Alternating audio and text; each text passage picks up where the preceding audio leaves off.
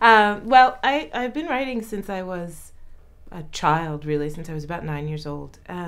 But I had a very on-again, off-again relationship with writing, which is to say that I always make a joke. I describe it, my relationship with writing is like a really bad lover, you know. So for a while we would be together, we would come together, and I would say, oh, we're in love, I'm going to be with you forever and ever. And then 6 months later, everything had turned bad again, and then we wouldn't speak for a year. So I had a relationship like that with writing for most of my adult life.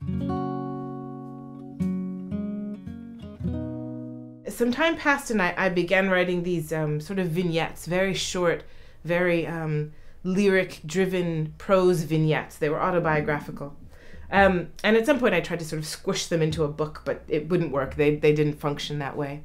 And then this book kind of came into being. I was in graduate school and a graduate writing program at the Iowa Writers Workshop.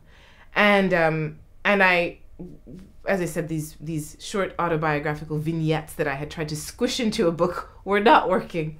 And I was studying with Marilyn Robinson at the time, and she confirmed my suspicion that they were not working. And so I abandoned it altogether, and I was really stuck. And I thought, well, I'll just write some short stories, and I'll see what happens.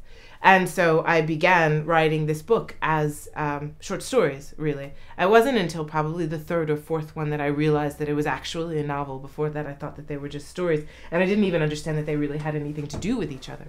And so that's sort of how the whole thing began. Very interested in creating a heroine who was very strong, but who didn't have the usual stereotypes of strength, which is a person who doesn't make mistakes, a person who doesn't get angry, a person who isn't afraid, a person who doesn't have a sexual identity. You know, this sort of monolith of strength that is false, I think, and kind of dehumanizing. I mean, because no one is like that. There are no human beings like that. So I wanted her to be strong, but I also wanted her to be a full human being. And she is, I think, very much a full human being. Difficult, but very full.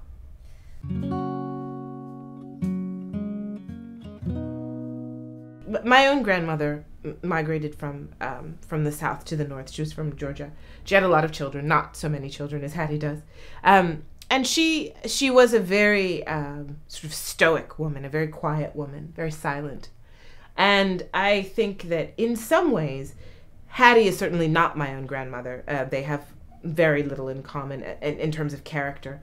But I think in some ways, Hattie was a way of imagining who my grandmother was beneath all of that silence, you know, because I didn't know her. I mean, I knew her, obviously. I spent time with her, but I didn't know her. She was very unknowable. I think nobody knew her, really. And so Hattie is an imagined, you know, sort of if anybody had been able to kind of talk to my grandmother and find out what made her who she was, I think Hattie is some attempt to imagine my way into my grandmother. Let's see, I'll just do my favorites, I guess. Yeah.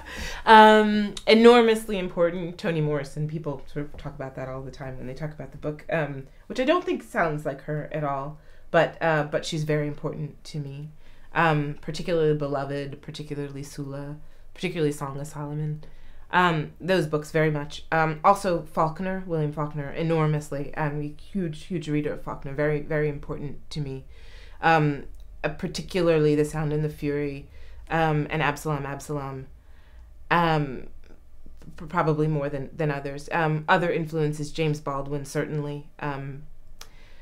Go Tell It on the Mountain, probably in a very specific way. And then I could go on and on, but I'll stop with those three. And I also read a great deal of poetry. As I said, I started out writing poetry, so I still read a great deal of poetry. So, you know, Philip Levine, very important to me. A poet named Rita Dove, who I think probably is not very well known here.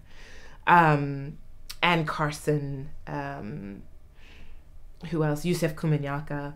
But anyway, yeah, those are I think are really the biggest influences.